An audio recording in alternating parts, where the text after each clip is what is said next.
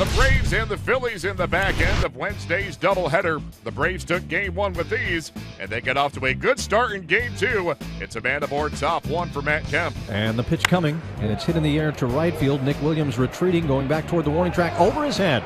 Up against the fence for Kemp. He's around first, heading for second, and the Braves have the lead on the RBI double by Kemp.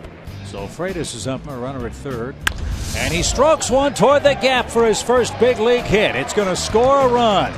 Freitas around first, on his way to second. Nobody covers the bag, and Freitas has an RBI double to put the Braves in front. And a ringing double here for his first hit.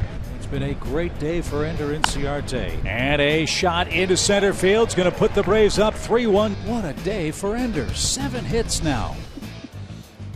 Swing and a miss. Julio Teheran has set down 11 straight Phillies. And a swing and a miss. That's 8 strikeouts for Teheran.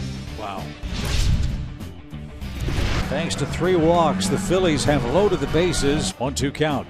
Swing and a miss. Suzuki will pick it up. He'll step on the plate. And that is the inning. The Braves sweep the Twin Bill by taking game two 5-2.